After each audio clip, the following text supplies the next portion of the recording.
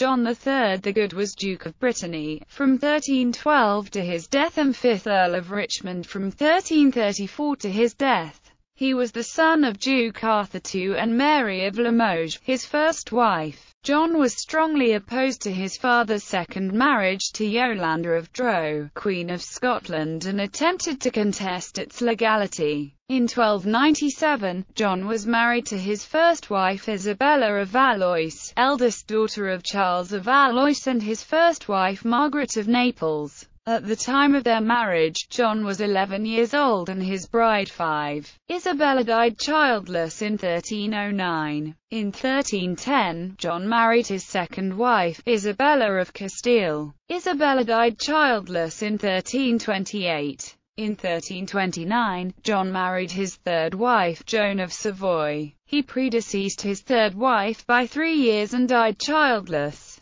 He was unwilling to cede the duchy to his half-brother, John of Montfort, son of his hated stepmother Yolande. He wished to leave the duchy to the French king, but his nobles objected. The marriage of his niece Joanna of Dreux to Charles of Blois gave Charles a plausible claim to the duchy, but the matter was unresolved at John's death. After his death, John de Montfort claimed his rights as duke, but the French king supported the Blois faction, and the Breton War of Succession was triggered. The Breton Civil War was fought between the House of Blois and the House of Montfort.